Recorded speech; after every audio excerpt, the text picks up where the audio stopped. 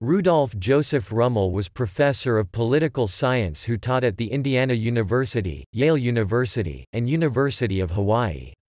He spent his career studying data on collective violence and war with a view toward helping their resolution or elimination.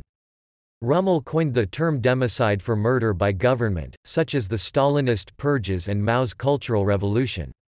Rummel estimated the total number of people killed by all governments during the 20th century at 212 million, and he estimated that 148 million were killed by communist regimes from 1917 to 1987.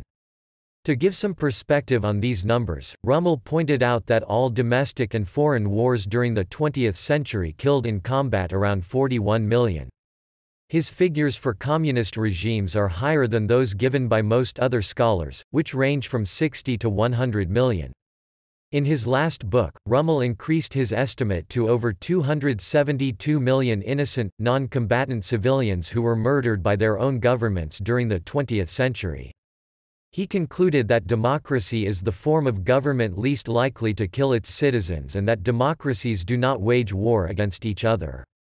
This is known as the democratic peace theory. Rummel was the author of 24 scholarly books, and published his major results in Understanding Conflict and War. He spent the next 15 years refining the underlying theory and testing it empirically on new data, against the empirical results of others, and on case studies. He summed up his research in Power Kills.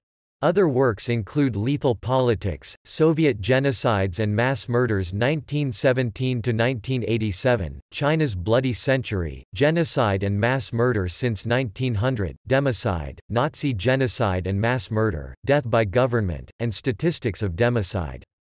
Extracts, figures, and tables from the books, including his sources and details regarding the calculations, are available online on his website.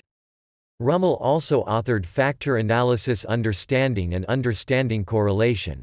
In addition to his extensive research and data analysis, Rummel wrote the Never Again series of alternative history novels, in which a secret society sends two lovers armed with fabulous wealth and modern weapons back to 1906 with orders to create a peaceful century.